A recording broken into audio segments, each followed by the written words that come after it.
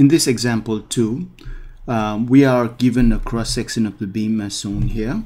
The overall depth of the beam is D.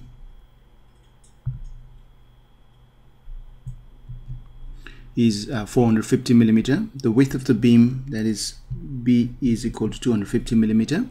The effective depth of up to the center of the reinforcement is small d, 400 millimeter. And we have 3 reinforcement, that is normal deformed bars, normal ducted bars of 24 millimeter diameter. And we are asked to draw the stress, strain, and force profile for the section. And we are also asked to find the nominal moment capacity mu as well. And we need to find the design moment capacity phi mu as the next step. Now let us first draw the stress, strain, and the force profile for this cross section.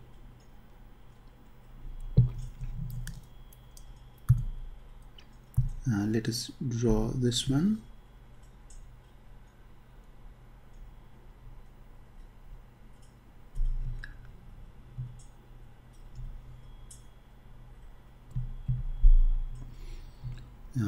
So first let's draw the strain profile.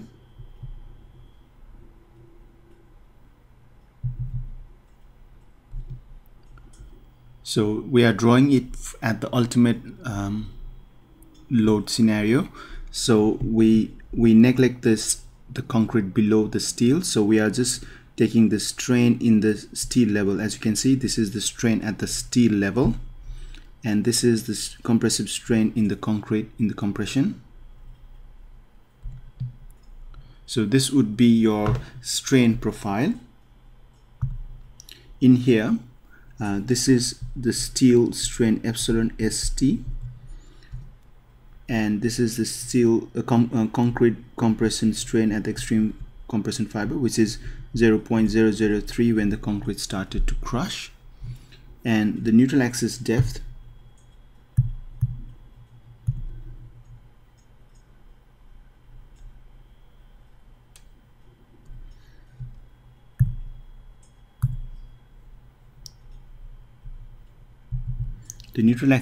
is given by KUD. So this is the strain profile.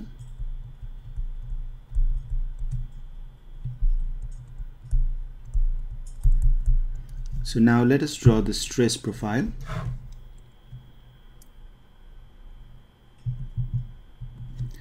Let's do this one.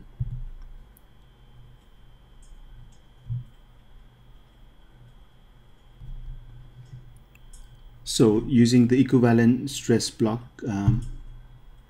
information,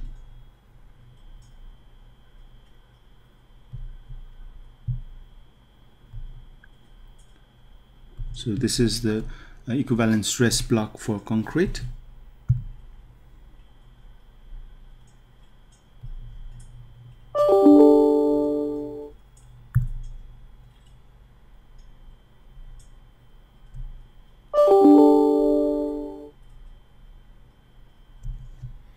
And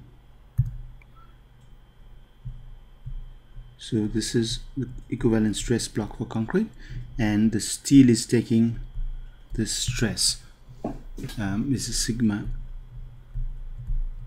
ST, and the width of the compression stress block, as you know, is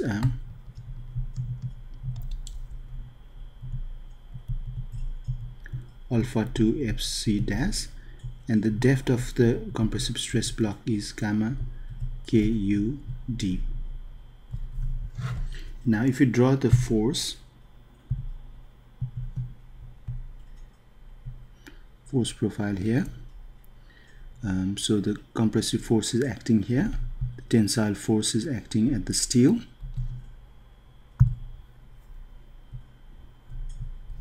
and the tensile force is acting at the steel, and the distance between the compressive force and the tensile force is called as a lever arm Z. Now this one is the stress profile,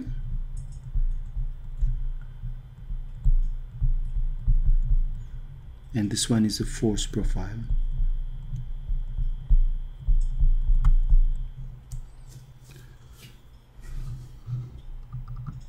So once we have drawn the stress, strain and the force profile, we can analyze this beam. So in this example, we are given that the compressive strength of concrete FC dash is 32 megapascal. Now with the compressive strength, now we can find out the parameter alpha 2 and gamma for the equivalent stress block. So using the design code, alpha 2 is given by 0.85,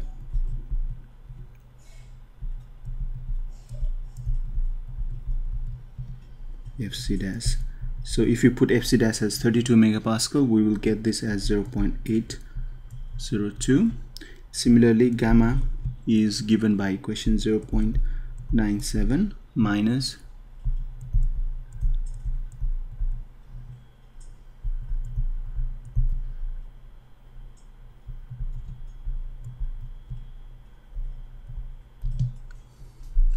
so this is coming from AS3600.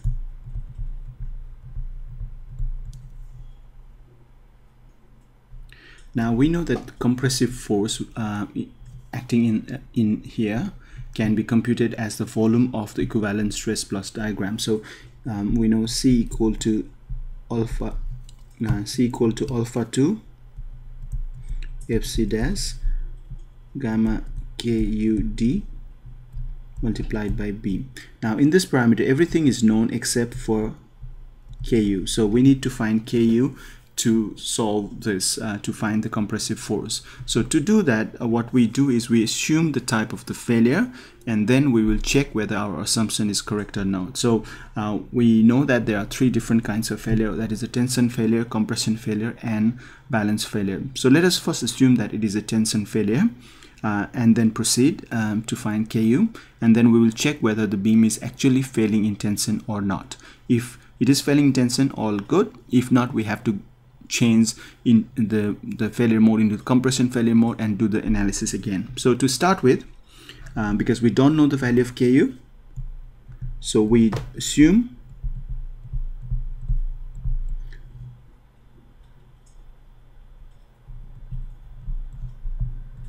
the beam fails in tension mode. Now if the beam fails in tension mode, you know that the strain in the steel would be greater than epsilon sy, which implies that the stress in the steel sigma st should be equal to fsy, and we know that the stress, the yield strength of the steel is 500 megapascal. So now looking back into the strain and the stress profile, by assuming that it is a tension failure, epsilon st is now greater than epsilon sy, and we know that the sigma st, the stress in the steel, is actually the yield strength of the steel. So with this assumption, our equation, we can simplify it, and we will see that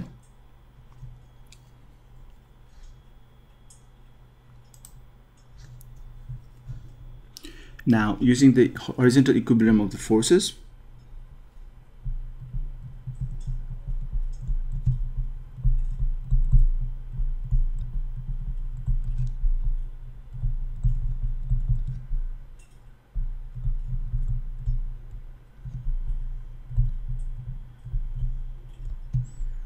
C should be equal to T.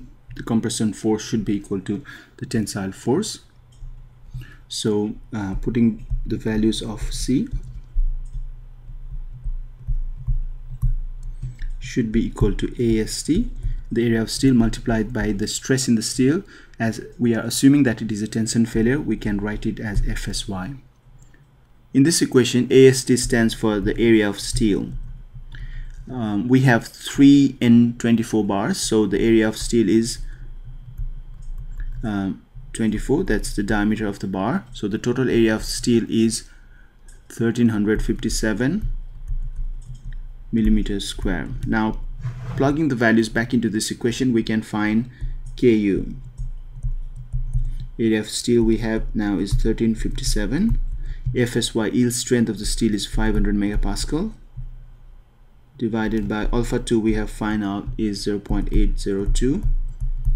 The compressive strength of concrete is 32 megapascal, gamma we found it at 0.89, and the effective depth of the beam is 400 millimeter, and the width of the beam is 250 millimeter. So we know all of these parameters, so we can compute Ku as 0.297.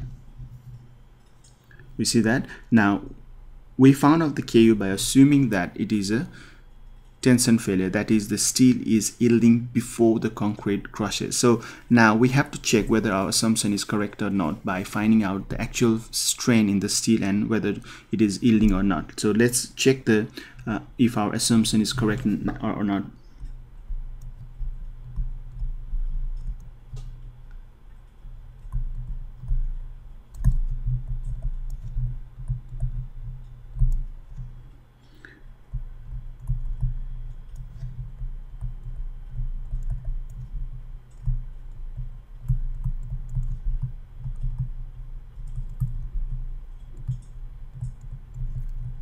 Using the strain compatibility equation, we will check the strain in the steel. Well, we know that the strain compatibility equation, epsilon st, the strain in the steel, can be written in terms of the strain in the concrete.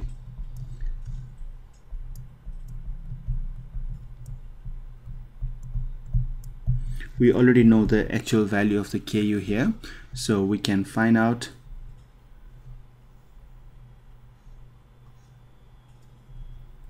the strain in concrete is 0.003.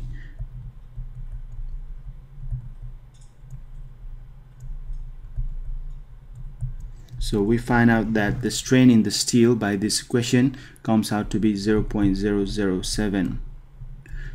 And we know that the yield strain of the steel is 0.0025. That's where the steel yields.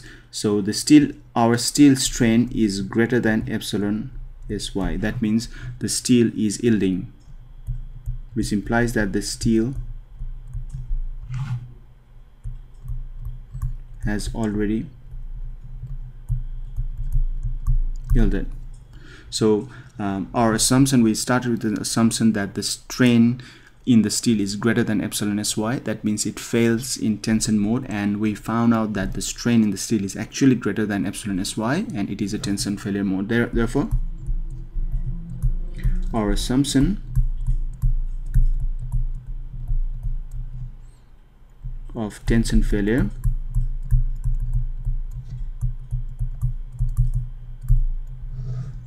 is okay.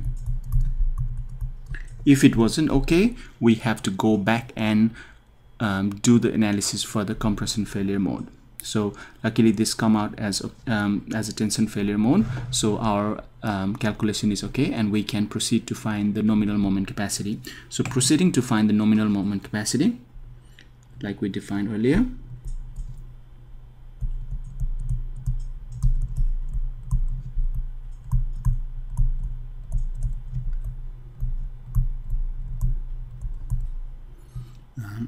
mu. So just rewriting the force profile here, it is compressive force, and the tensile force is acting other way, T, and the distance between the compression force and the tensile force is the lever arm Z. So we can find the ultimate moment capacity by taking moment about the point of application of C. So it is the tensile force multiplied by the lever arm. So T multiplied by Z, or this bending moment capacity, is T is the area of the steel multiplied by the yield strength of the steel, because steel is already yielding as we found out, and the lever arm Z, as we know, is D minus gamma Ku D over 2. So just writing down, the area of the steel is 1357, yield strength of steel is 500 megapascal, the effective depth is 400 millimeter, gamma is 0.89, Ku we found at 0.29, the effective depth is 400 millimeter. So that gives us the equivalent the nominal moment capacity as 235.5 kilonewton meter. So in kilonewton meter, the ultimate moment capacity is 235.5.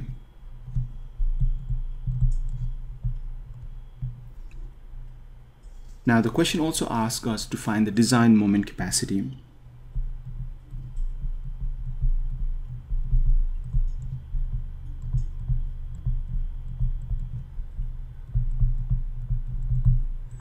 See, design moment capacity is given by the strength reduction factor phi multiplied by mu.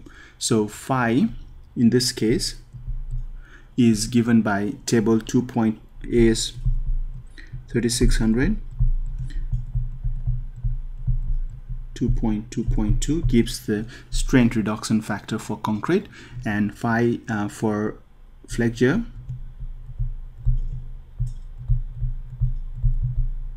bending is given as 1.24 minus 13 to KU naught divided by 12, and it has to be less than 0.85. So if you put down the value of KU here,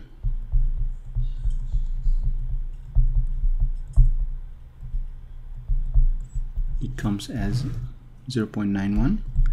as the maximum value of phi that we can take is 0.85. So therefore this implies that phi is 0.85. The maximum value is 0.85, so we take 0.85. Now once the phi is known, we can find out the design moment capacity phi mu as 0.85 multiplied by mu, which we already know is 235.5 kilonewton meter, and that gives us the ultimate moment capacity as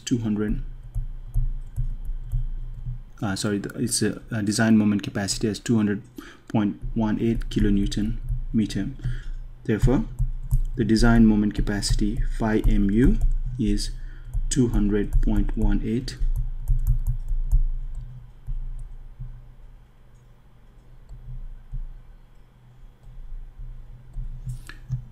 So in this way we can find out the ultimate moment capacity of this beam.